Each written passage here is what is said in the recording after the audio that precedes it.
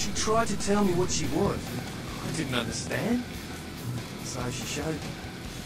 I was furious with her when I took it all in. I cursed her and left, never really knowing what I was. I realise now how she must have felt. So here I am now. A mystery to myself. Is Lily dead? Clinically, yes. But honestly, I don't know. I suppose I'd have moved on by now if I didn't think she'd show up on these nights. So what I've got left to say to her. You do know you're vampires, right? That's what Lily tried to tell me. But what I don't understand are the rules and the terms and the reasons some of them are at our throats claiming we're harbingers of the apocalypse. That's what I want to know. Why? Most of them just recently arrived in LA. Were chased off by the Sabbath or some such thing from their home cities. More in the dark than I am. They're a good bunch, but I've been through a lot. I hope you had better luck than I did. No one's been particularly friendly to me in this city. Only reason we're in Santa Monica is because we haven't been chased out yet. Oh, we'd appreciate it. Oh, before I forget, name's E.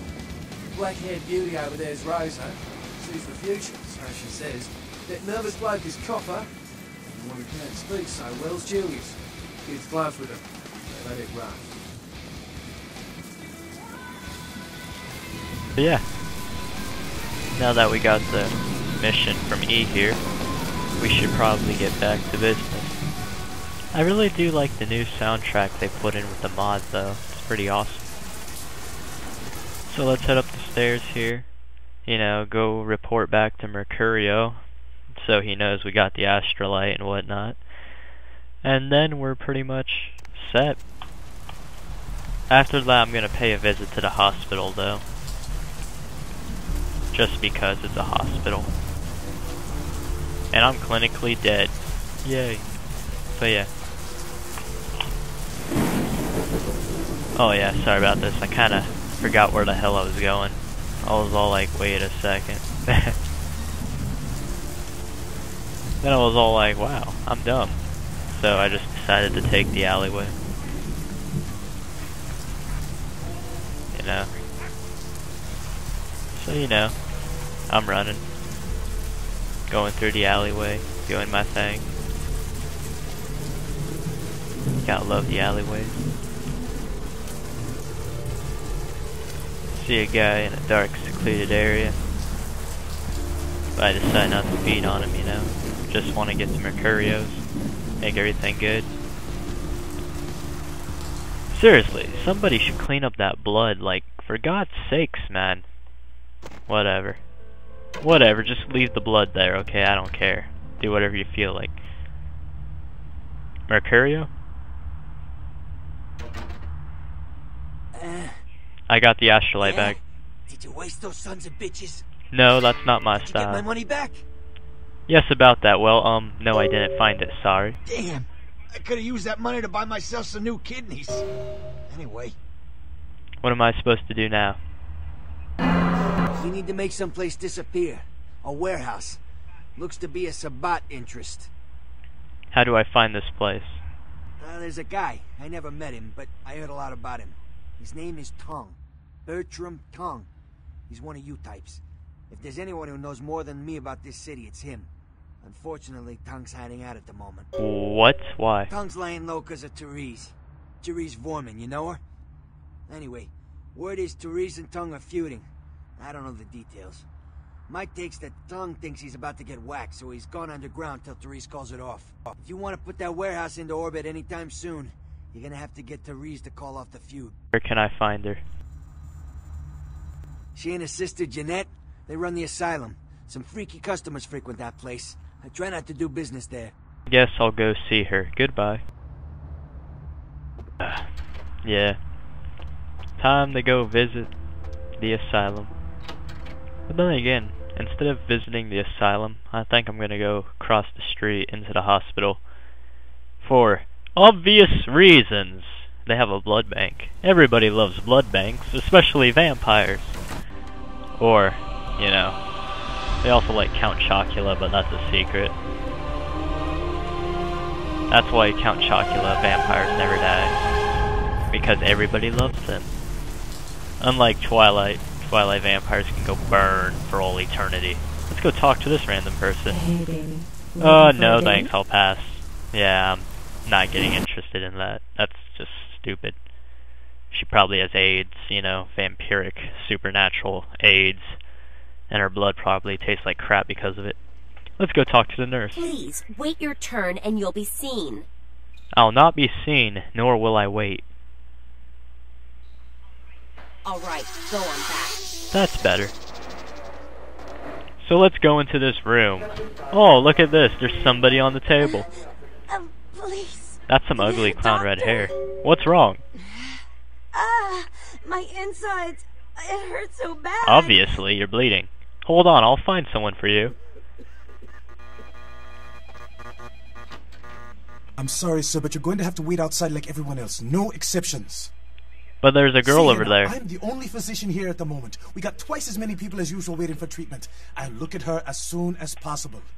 Try to talk to her. Keep her awake. But I've got a man in there with a bullet in his head. My nurse paged Dr. Roberts a half hour ago. He'll be here any time. Till then, stay with your friend and make sure she doesn't go into shock. I must go. okay. Yeah, she's screwed. Look at all that blood.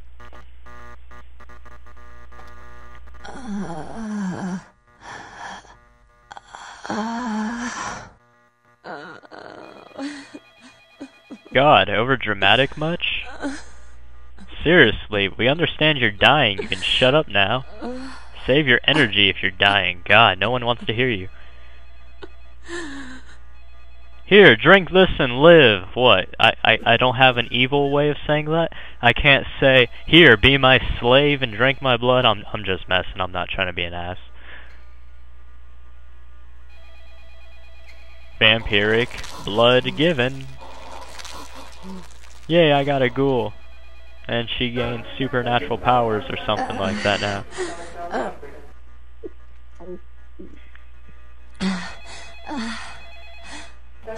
Okay. You alright? You... Who are you? Oh, what did you do? What did you do to me? I must be going now. Now that that's done, we should probably get out of here. But you know what? I'm gonna pick this door just because I can. Wow. Oh yeah, I forgot my lockpicking sucks.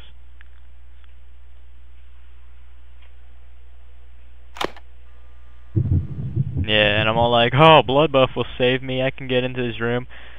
But, you know, I forgot that they upped the difficulty, so yeah, that's not gonna work.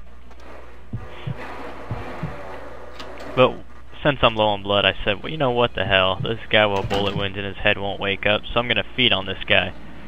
And if you look, the guy magically stands up and has a miraculous recovery as you're feeding on the doctor. I don't know why, but for some reason, he does. Is it possible that the sight of a vampire feeding is like Jesus, and it can, like, heal the sick? If so, vampires should be doctors. That'd be badass. No, I'm just messing, that was a glitch. You know. I just like messing around sometimes.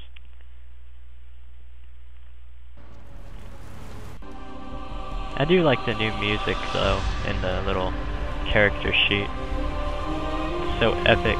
It reminds me of dead babies who are being blended in a really loud blender, and the people are putting ice cubes in as the babies cry, or something like that. She's still smoking her cigarette. We're still running through this parking lot, wondering why parking lots are so magical. I seriously can't get over how awesome those Serpentis icons are, though. I just love staring at them. Can't wait to see how the abilities are, though. I hope they don't suck. So let's go in here, humanity, and I'm gonna let you guys go here. I'm gonna change some options, and then I'm gonna save and get off. So thanks for watching, guys. I hope to see you in the next part.